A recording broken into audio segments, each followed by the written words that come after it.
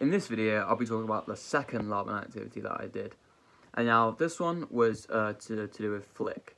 And the reason why is because, obviously I wanted to show a different side to my character, but still within the vein of him just not caring, really.